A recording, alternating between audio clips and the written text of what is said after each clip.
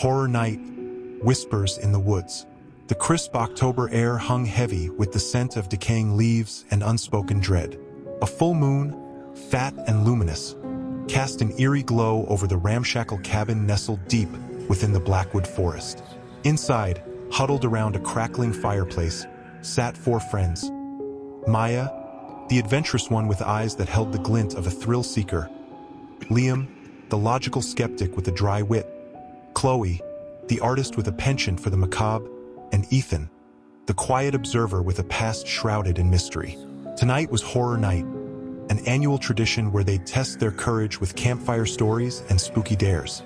This year, the setting couldn't be more perfect or terrifying. The Blackwood Forest held a dark reputation, a place whispered to be haunted by the restless spirits of a forgotten mining disaster. Liam, ever the pragmatist, scoffed. Ghost stories? We're adults now, come on. Maya, ever the instigator, grinned wickedly. Lighten up, Liam. It's all in good fun. Until it's not. Chloe, already sketching a scene of skeletal figures in her notebook, chuckled. Don't worry, Liam. I'll capture your fear on paper for posterity. Ethan, his gaze flickering to the darkened window, remained silent. As the fire crackled, Maya regaled them with a chilling tale of a vengeful miner trapped forever within the forest's depths. Liam, predictably, provided a scientific explanation for every spooky detail. Chloe, inspired by the story, added her own macabre flourishes. As the night deepened, the shadows outside seemed to grow bolder. A low moan, almost inaudible, drifted through the cracked window panes. Liam scoffed, attributing it to the wind. Then, Ethan spoke, his voice barely a whisper. My grandfather used to tell stories about this place, about a ritual performed on a night of the full moon that could summon the restless spirits. A hush fell over the group. Chloe shivered, her artistic muse replaced by a cold prickle of fear. Don't be ridiculous, Ethan, Liam said, but his voice lacked conviction. Maya, eyes gleaming with mischief, picked up a dusty book she'd found in a corner of the cabin. Its leather cover felt cold in her touch.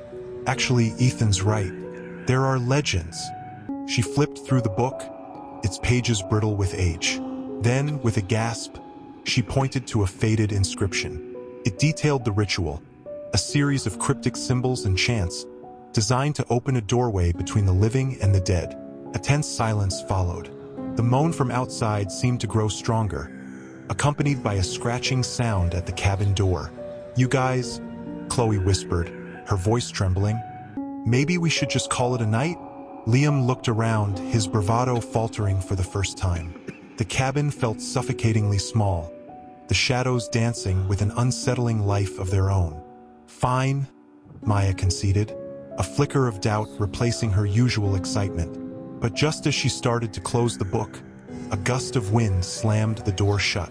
The cabin plunged into darkness. Panic surged through them. Screeching sounds erupted from outside, like the tormented wails of damned souls.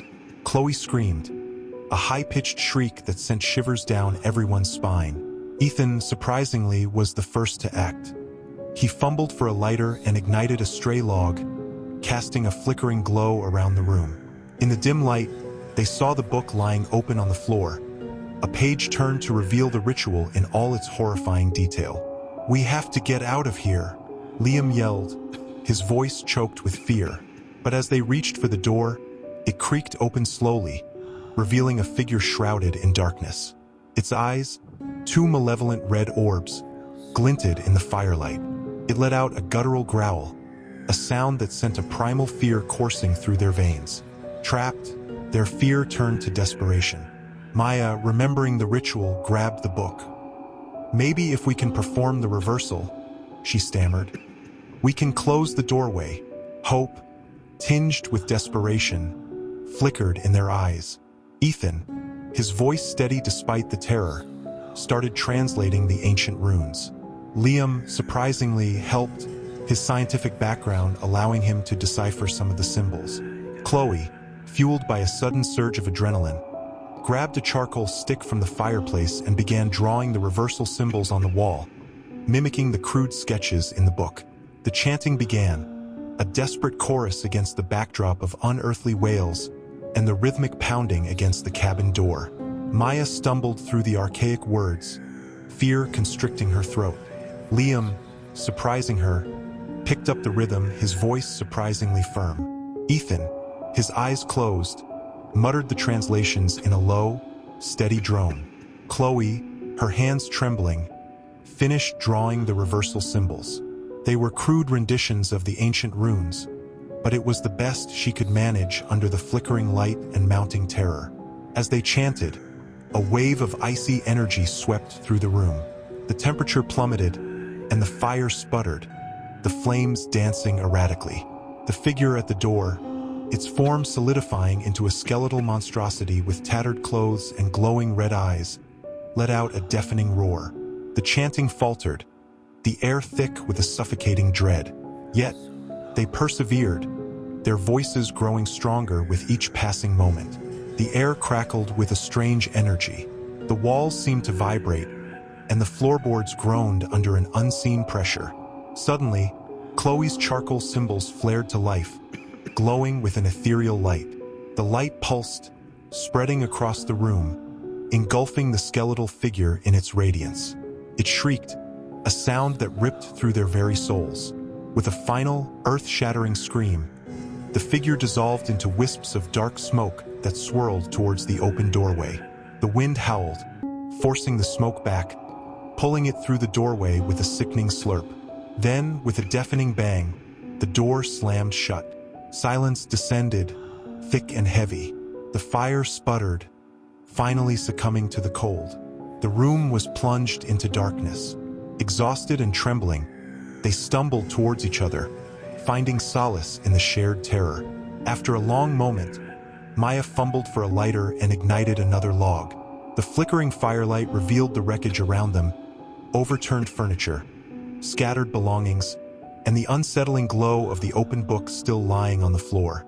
"We did it," Liam finally whispered, his voice hoarse with relief. They stared at each other, the weight of the experience etched on their faces. Maya, usually the life of the party, looked pale and shaken. Even Chloe, who thrived on the macabre, seemed subdued. Ethan remained silent, his gaze fixed on the open book. "Maybe horror night wasn't such a good idea," Liam admitted with a nervous laugh. No one disagreed, but as they huddled closer to the rekindled fire, a new realization dawned on them.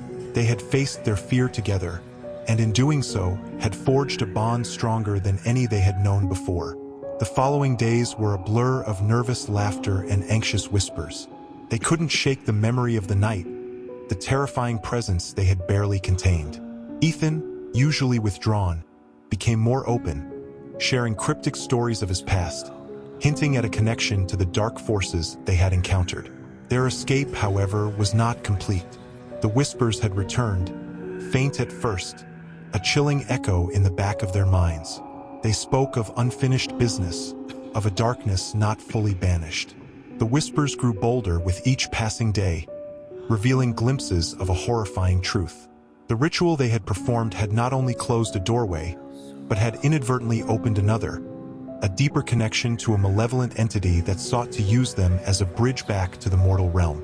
Driven by a shared responsibility and a growing sense of dread, they decided to return to the Blackwood Forest. This time, they sought not to challenge the darkness, but to understand it.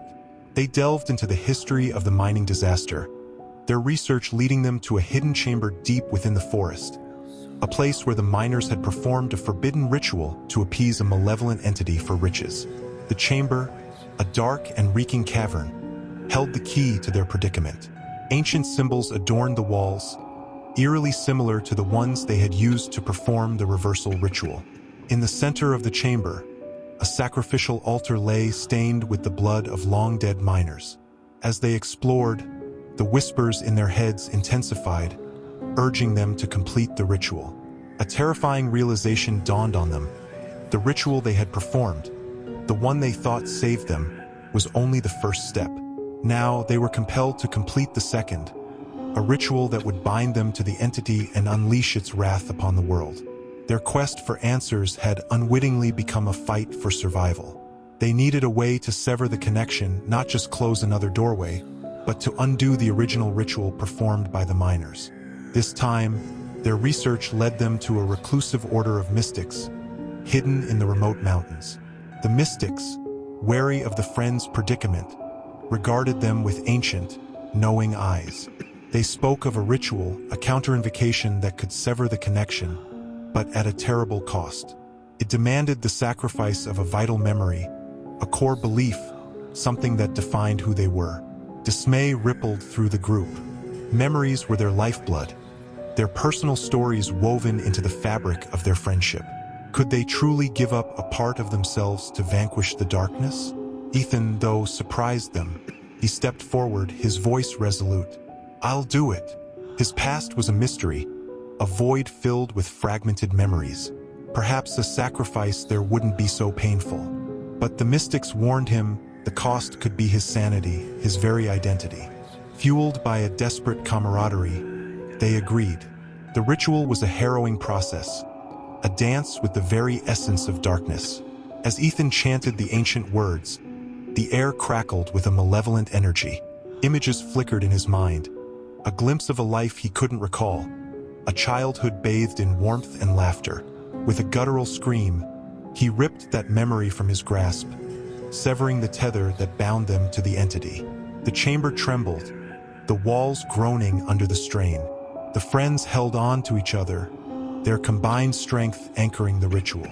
Finally, with a deafening boom, the air cleared. Silence descended, thick and heavy.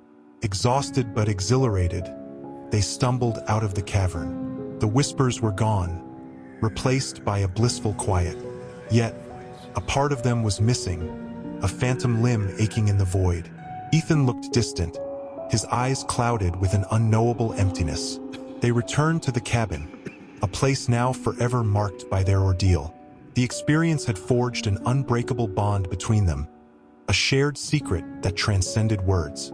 Yet, a shadow lingered. They were forever marked by the darkness, a constant reminder of the price they had paid.